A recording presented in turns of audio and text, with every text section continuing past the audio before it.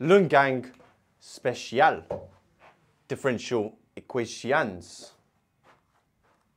First one, dy by dx equals 2y plus 1. Now, in normal maths, how do we solve differential equations? The whole point is you want to get all the y's to one side and all the x's to the other side. But the only way to do this is by multiplication and division only. Okay, so you might be thinking, okay, how do I get this y to the side of the dy? I can just minus 2y. No, that would then be further maths where then you have to use integrating factors, but in normal maths, the only way to get the y's onto this side is through division. But I have a cheeky tactic here. First, multiply through by dx. Now, if you multiply through by dx, you'd get this. But that's technically not right, because this technically says 1 dx. But when you multiply through by dx, you're multiplying this whole side by dx. You need a bracket here to protect the whole thing. So this then indicates that the only way to get this onto this side is we need to divide by the bracket. Remember, this is a multiply, right? So we divide by this, we'd get 1 over 2y plus 1 dy is, and we'll just be left with 1 dx. Then we're going to integrate both sides. Okay? How do we integrate this? Well, you need to think what differentiates to fractions. That's going to be ln. Okay, so we make a guess. We say my guess is that this integrates to ln of 2y plus 1. Then we differentiate it to check. To differentiate this, ln reciprocates this, so we get 2y plus 1. Differentiate this to go to the top is 2. So this integrates back to this, but there was no 2 here, so we need to half both sides. That's our answer. 1 just integrates to x. Now, another cheeky Neil does maths trick here, or tip, is when you integrate, you get the constant of integration. A lot of boogin people put plus c. When you have ln, don't put plus c, put your constant of integration within the ln. The reason you can do that is you can split this up as being ln a plus ln of this. Ln of a is your constant of integration, okay? It's just going to make your lives a lot easier because I'm going to times through by 2, then I'm going to do e to the power of both sides.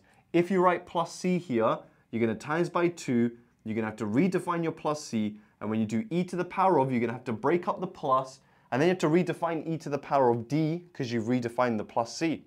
That is just long. Here I don't have to redefine anything. I'm just doing e to the power of both sides. Beautiful. So I get a lots of 2y plus 1 is e to the power of 2x. Then we're going to divide through by a. Now a over here is a 1 over a over here, right? But 1 divided by an unknown constant is an unknown constant. So we don't write 1 over a. Instead, we write b.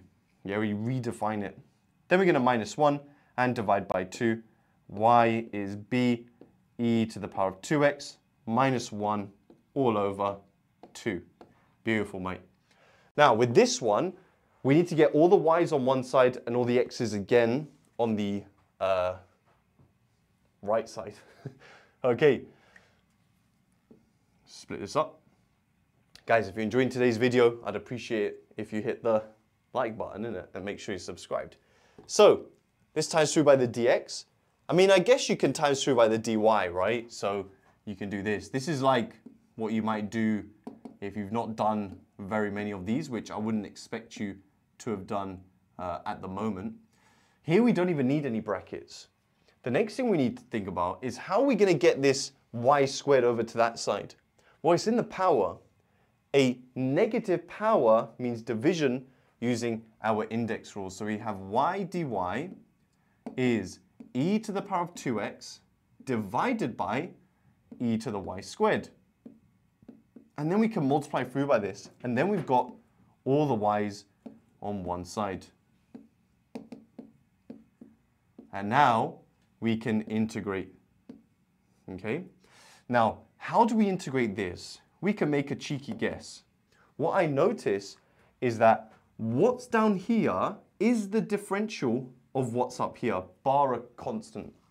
So my guess is that somebody has differentiated e to the power of y squared. Let's differentiate it and check. You differentiate the power, 2y, e differentiates to e, and the power stays the same. So that integrates to this. Okay?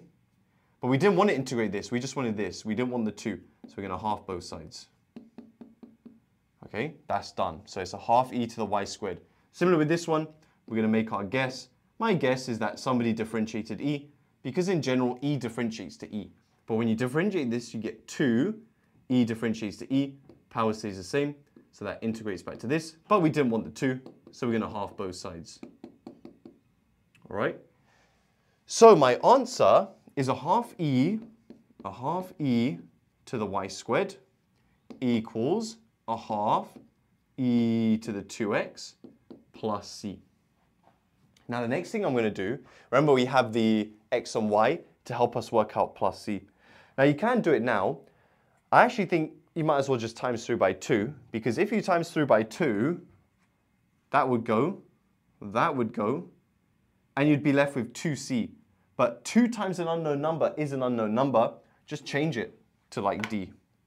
Now you would write that on a separate line. But anyway, let's sub in x is 1, y is 1. When y is 1, you just get e, yeah, e to the power of 1. And here, you get what? E to the power of 2, innit? Plus d. So d is e minus e squared.